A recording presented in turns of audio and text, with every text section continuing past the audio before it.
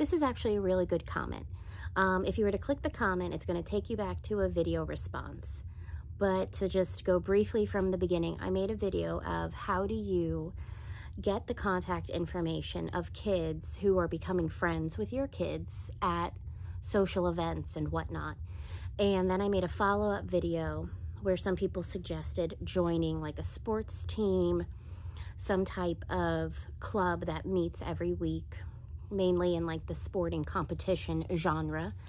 And so this response is in response to, my kids don't have any interest in joining any leagues, sports, Boy Scouts or Girl Scouts, dance, whatever. They don't have an interest in that right now.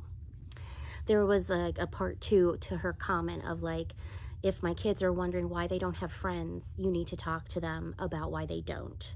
And you should always be having conversations with your kids, especially if you're allowing them to make a decision. And the conversation should be, well, these are the ramifications of your decision. And we do that all the time. We are a family who is really big on being upfront, full disclosure, and with explanations and reasons and proof to back up why we're making the decisions we're making.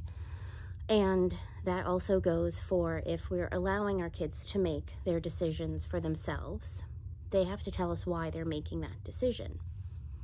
And if it's a decision that is like, non-negotiable, mom and dad make that decision, we've made that choice for them, we fully explain why we're deciding what we're deciding on. My kids aren't questioning why they don't have like close friends at the moment to have like play dates with.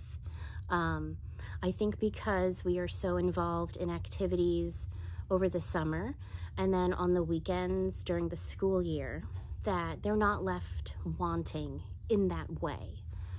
But there is a little frustration where they're unable to see the people they are meeting outside of the activities or stay in communication through like FaceTime or text. That's more so where the frustration is right now.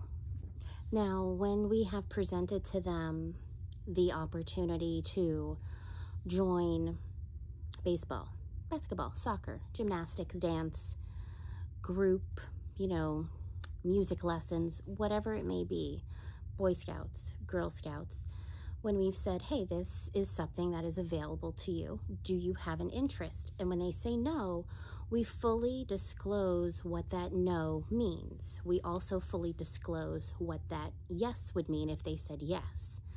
And then say, are you sure about your decision? And most of the time they are sure about their decision, and they give their reason why they're saying no or yes. So if it is something that we are allowing them to decide, it is always a sit-down discussion of what does your decision mean? When I said, hey, homeschool groups meet really early in the morning, and is that something you're interested in? Because if you are, we'll take dad to work so we can have the car and go do XYZ. And they say no, because we enjoy doing our homeschool lessons in the morning. And I said, okay, that just means then we can't participate in this activity. Are you okay with that? And they say yes, because we enjoy doing our homeschool lessons in the morning. And honestly, I think that's really mature of them. It's mainly my son, who is 9. My daughter is in pre-K. She'll start kindergarten this upcoming school year. But I think that's pretty mature of him to know that he will get his lessons done and learn his best in the morning, and that by joining a homeschool group activity, it's going to take that away. So I am kind of proud of him for coming up with that on his own. They also know their decision of no right now for sports teams and whatnot is not set in stone, and they have every right to come to us and say, hey, we do want to start looking into this. We might want to join this. And then we go, let's figure it out.